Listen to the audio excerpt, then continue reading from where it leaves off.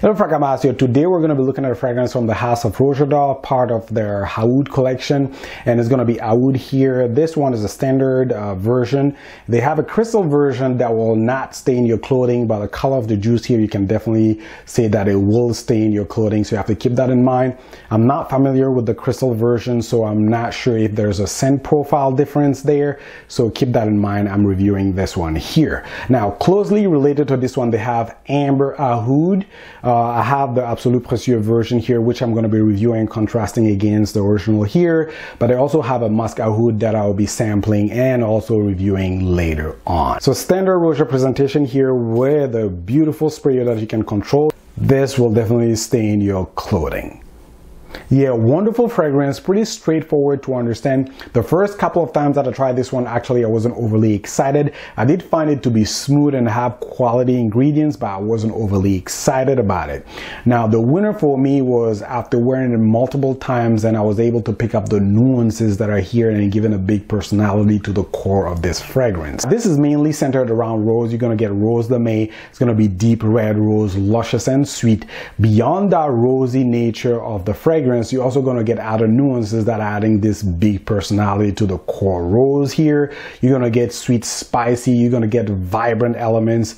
You're also going to get dimensionality from other floral that are not overtaking that rosy core. And in the base, you're going to get something that is warming up the rose, thickening it a little bit, and then giving a beautiful central base to lie on. Now, onto those nuances that are making this fragrance well worth it in my eyes. You're going to get spicy, sweet elements that are coming from a non-sharp saffron paired with a non-gourmand cinnamon.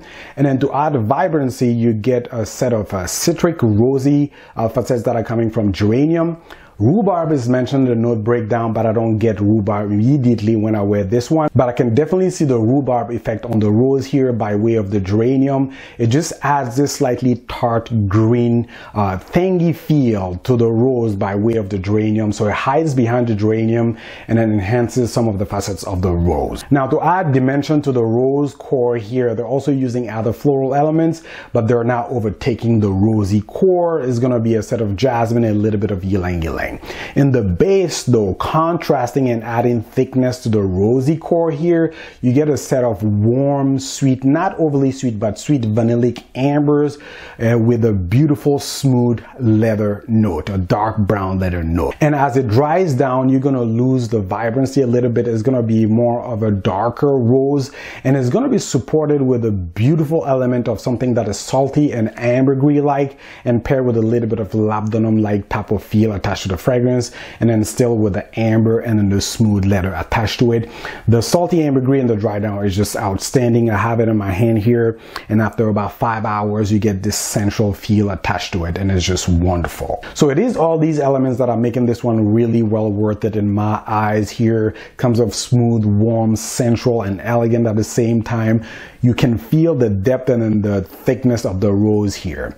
Now, from the name Aoud here, I was expecting something that was oudi or wood forward, but I didn't quite get that. What I get instead is a set of sweet, darker woods that I guess you can classify as oud, but it's not going to remind, the type of oud that is here, used here is not going to remind you of anything like artisanal ouds that you can get from houses like Arish Adore or Bortnikov, so you have to keep that in mind. Get more of a rounded, sweet, darker woods with some facets that are reminiscent of labdanum. But the composition is really well done. Otherwise, rose forward here with other elements, making it really beautiful and full. Now, in terms of performance, this one is good. I get between 6 and 7 hours of longevity. Protection is good for the first 2 to 3 hours, and after that it becomes a skin scent, but a damn good skin scent, sensual and sexy at that, especially with that salty, musky, ambergris-like tone with a little bit of labdanum in the background. It's just to die for. So performance is good. Now, in terms of seasonality and then where you can wear it, you can wear this one all year round except for summer, where you can reduce the number of sprays, but this one is more of an upscale, sexy dinner date type of scent for me. My final thoughts here, this one is 100 ml. On the Roja website, retails for $5.95 pounds. 30 ml retails for $3.75. They have a 7.5 ml atomizer, Discovery atomizer, that you can have for 60 pounds. That will last you a long time. And if you want something that is more potent, you can go for the Absolute Précieux version. The Discovery set, the 7.5 ml of the Absolute Précieux is $195 pounds, and the 30 ml in that higher concentration is $7.95. So definitely expensive, but like I said, smooth blend, sensual, really well done. So I think it is well worth it, at least in my opinion. So if you've tried this one, let me know what you think of it. Again, thank you for watching. Please comment, rate, and subscribe, and then take care. Bye.